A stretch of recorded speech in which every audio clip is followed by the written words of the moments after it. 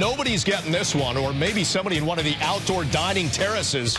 This is what you're talking about. We're going to take one more look at it, the replay of where it hits.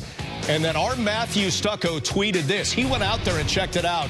Aaron Judge destroyed a baseball that then destroyed a TV in one of the Yankees' new outfield terraces. Wow.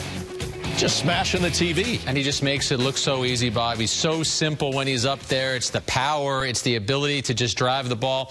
We talked about what some Blue Jays players said in the clubhouse the other day when they watched him on TV. All he's got to do is flick it. All he's got to do is make contact. Then you put the power behind it, and you cost somebody a TV. Somebody in Yankee maintenance right now, or whoever is in charge of stadium operations.